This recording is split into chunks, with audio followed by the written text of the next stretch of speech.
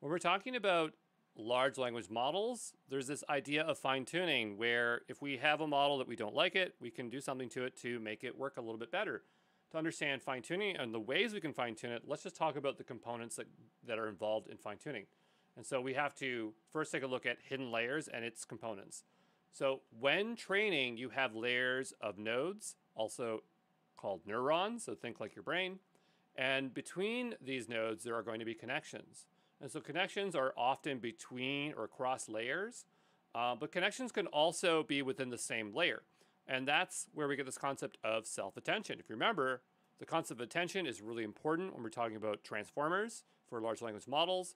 And I mean, if we represent it, it'd be more like it's connecting back to itself. And that's why we call it self-attention, because it's a layer that feeds back into itself, which is self-attention. Okay? But connections could also be where we have multiple sets of hidden layers, and these connections are computed in parallel. So the idea, I'm going to just draw this here, but imagine we have another layer with nodes, right? And the idea is that this one will feed into that one, but this one's coming from here. And so now it's called multi-head attention because it's coming from multiple sources. And in fact, some of these, they'll come all the way back here and go like this and feed in. So that is ways that we can feed our data forward. Then we have parameters. So parameters are the weights of connections. So over here on the right-hand side, get my pen tool out again, we have a weight. And this weight is the representation of this connection between these two nodes. And so that's going to be a value. And so a connection might have one parameter, but they can also have multiple parameters. In most cases, it's one parameter. But you can imagine that for the amount of nodes that you have in each layer, they're going to have to connect to all the other ones in the next layer, and that's going to add up really quickly. Let's take a look at some transformer models or large language models and understand how many layers they're utilizing for training to get perspective. So let's take a look at GPT-3. So GPT-3 is not new. In fact, it is one of the smaller models that you can train still, like Babbage or DaVinci. If you go, like, let's say, use Microsoft Azure AI Studio and you want to do fine tuning, you can train GPT-3 models. And it has 96 layers, or at its large, and if we think about its parameters, that's 175 billion parameters. So you can only imagine how many nodes or connections are going on in there, but that's how many there are. And then we have BERT. So BERT has 12 layers or up to 24 layers. So BERT is still useful. It's a much simpler transformer that we can utilize. We have GPT-2, which has between 12 to 48 layers, so the same or more as BERT. Then you have Google's T5, which has 12 encoder and 12 decoder layers, or up to 24 layers there. So, if we're talking about fine-tuning, it's going to be tweaking the amount of layers, the amount of connections we're going to train, and things like that. But let's go define what is fine-tuning. So fine-tuning is retraining a pre-trained model's weights, or its parameters, on a smaller data set. So a model's weights is the outputted state of a model, but in this case, when we're talking about fine-tuning, we're talking about a trained model's output.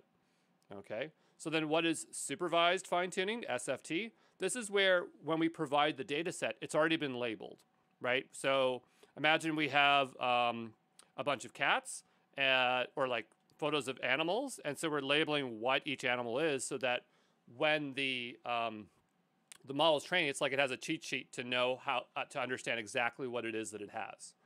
Okay, but so we're basically explicitly telling the model what the data is, as opposed to when we train our base model, that might be unsupervised, where we're not saying, oh, this is what this is, right? Because we're giving imagine trying to do supervised training on a huge data set, like labeling all. That would be very difficult. So the idea is that we will produce our base model first, or in the case of LLMs, the base model is the foundational model. So you're taking an existing model, a foundational model, and then we're going to train it. As soon as we have a foundational model or base model, and we decide to fine tune it, now it's being called a pre-trained model. Okay, so understand those terms. We have FM, okay, base model, pre-trained model. They're all in the same area. They don't necessarily mean exactly the same thing, but they represent the same thing at this place in time. So we're ready to take our base model and fine tune it. So we're going to bring in our smaller data set. I'm just going to clear all the ink off the screen here. And so the idea here is that we're bringing that data set, and now we're going to train it, retrain it, and produce our fine-tuned model. Now, when I say we're producing these models or we're outputting these models, we're not actually outputting models, we're outputting the model's weights. Okay, we're not creating new models, we're just creating new outputted states of the model. And just understand that it often sounds like we're creating new code or something, but that's not necessarily true. So let's now talk about the types of fine-tuning we can do, because there's a lot of approaches we can take to fine-tuning. And this is not even exhaustive, but first let's talk about changing the data set. So the data set itself, the data you're going to put in there, we could do instruction fine-tuning. That's where we take a data set and we tell exactly what we want as, like, let's say I say this, you do that. So you're giving an example of what a person says and what the outcome is. So that's instruction fine-tuning. Then we have domain-specific fine-tuning. That's where you're taking a knowledge base or a data set of specific knowledge to update the model on that knowledge, or to make it focus more on that knowledge set, right? So if we had a generic LLM and we wanted to make it specifically for learning cloud computing, I could load it up with the most up-to-date cloud data, or even my own stuff to make it teach like I would teach, okay? Then we have changing the method of training. So we have full fine-tuning. This is where all the model's weights are updated, and it's expensive. So you say full fine-tuning, we can just think of it as traditional fine-tuning. You're basically taking the existing model's weights after the base tune as the starting point and running it through the training process again. Now you can add these two things together, right? You can do full fine-tuning and change the data set. They can be done together or both separately. It's up to you. We have parameter efficient fine-tuning, so also known as PEFT. You'll see this term come up a lot. It only updates a small set of parameters during the training and freezes the rest of the parameters. There is a subset of PEFT called LoRa, which we're not going to talk too much about here, but I'm just going to get you exposure to this.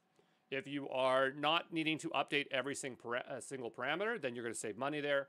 Another way is last layer fine-tuning. This is where you will freeze all the layers except the last layer. And when we say freeze, we just mean we're saving the state at that point in time, right? Or we're telling it to skip until it gets to the last step. And then we're basically just training it on a single layer. And apparently that works really well. So there's a lot of things that we can do. Another thing we can do is we can do pruning.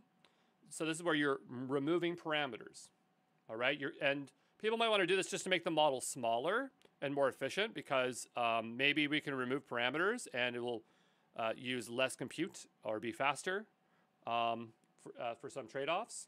And there's two ways we can do this. Train time pruning. So somehow we are making the model to encourage to drop or remove connections or neurons during training. Or post-training pruning, which is basically you mangling the model weights file, the file that's outputted.